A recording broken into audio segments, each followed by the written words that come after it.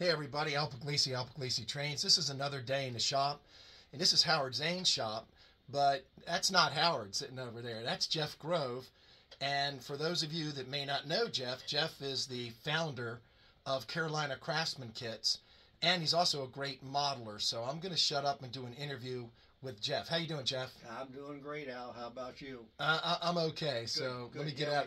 We took over Howard's shop here today. Yes. All right, Jeff. So you're the founding father of Carolina Craftsman Kits. Yeah. Yes, sir. So tell us about your journey, what you did, you started it, how you went about the whole nine yards. Well, it's been about 14 years ago. We started doing some kits.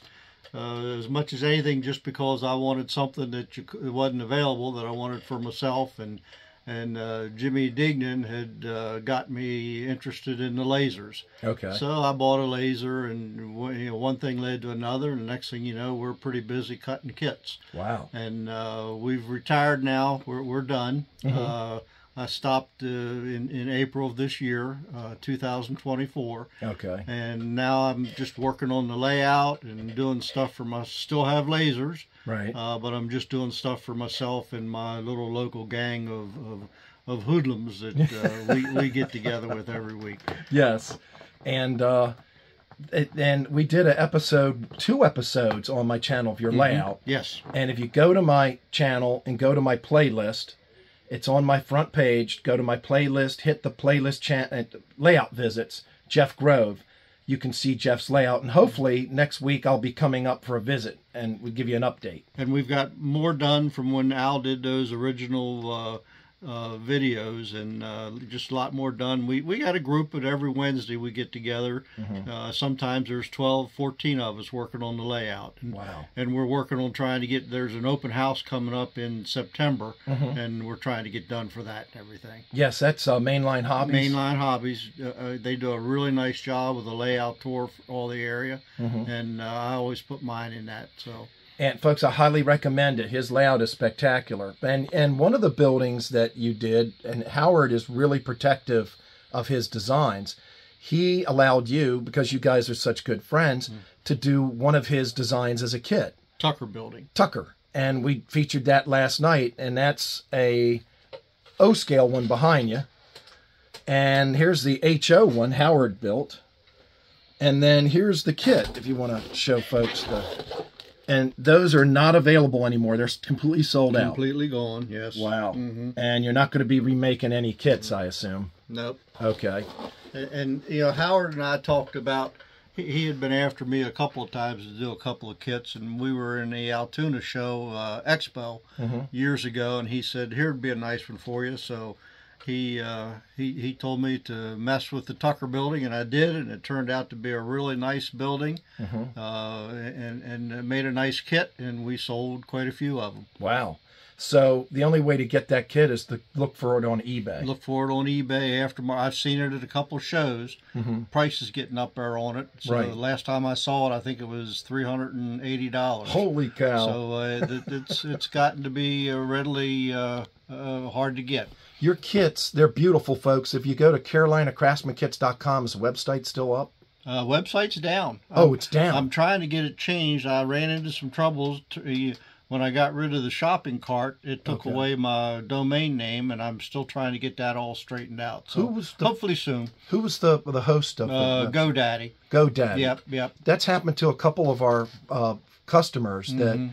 And I'm worried about that. And if anybody wants to chime in, if I want to set up a website for myself, mm-hmm. I've heard about if you do anything and you lose the domain name all of a sudden, somebody else may wind up with the domain name. Right. And I'd like to put out all the pictures of an archives website, like similar to what George Celios has done. Right. Where I could show all the kits from the past, and that way then guys can start looking for them online, and there should be plenty available that they come up online down the road, just like George's do. Right. Yep. Just type in an eBay search, Carolina mm-hmm. Craftsman Kits. Mm-hmm. And man, the last couple kits you came out with were killer kits, mm-hmm. big wood. And we did several with Jason Jensen. Mm-hmm. And those, I'm still getting calls on those, of course, will I redo any of those? And again, when I decided to retire, I just hung up all the all the paperwork and Right. just doing nothing but playing for myself now. Right. Well, that's the way it needs to be.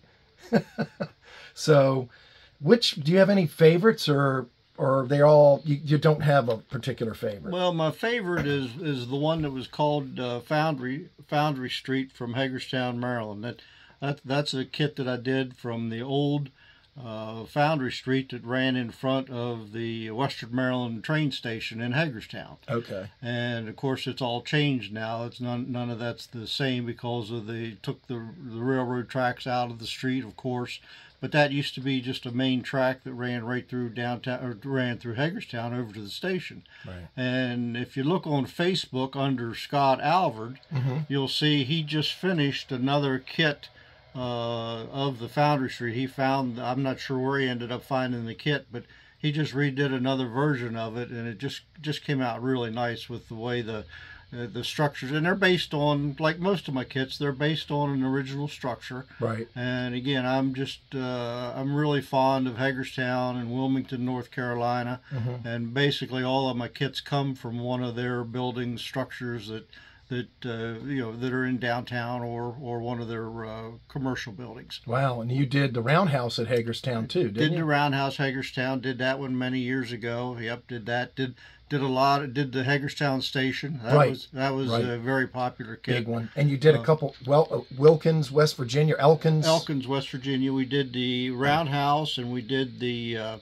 engine house, and we did both the single and the double engine house there. And then we did the station. The station, yeah, that's a big brick, beautiful. Yep. And you don't have any. I was out too late last night, having a good bit of. I think you said it before, but you don't have any kits left over in your inventory. No, it's everything's been sold out. Ooh, Yep. ooh, good God, folks! If you snooze, you lose. I made a video last fall. Do you know Paul Barnes? Okay, he bought a couple engines. I snoozed. I was trying to get a better deal for him, and Paul swept in and bought them. And we were joking about it. I said, some jerk, and Paul was there. I'm the jerk. But the moral of the story is, if you see something you'd like, folks, buy it. Buy it. We're all small business people, and we're not big producers. We're not Bachman. We don't, make 10,000 kits. We make tiny little batches of things. And if you see something you like, buy it, because guess what? There come a day, I was thinking about buying a couple of these kits. Guess what? I'm SOL. I'm out of luck. Yeah, I've got several guys that actually one guy out of Florida, he keeps contacting me and he says, I'll buy whatever you build. He said, cut anything you want to cut now and let me know what you have. I'll buy everything that you do. Well, again, I'm retired. I'm not going to do it. I'm retired, so I'm not going to do anything right now. So again, he should have bought them when he saw them at the time. But it's tough because the problem is we're not making 100. Like Al said, we're not making 100 of these, so it makes availability a little tough. Right. Some of them you might make just a little batch of 25 or some. Like that. Absolutely. Jeff, thanks. We're going to, speak of the devil, we're going to go down and run some trains on Howard's layout. Fantastic. Look forward to it. All right. Thanks, Jeff. Thank you, Al.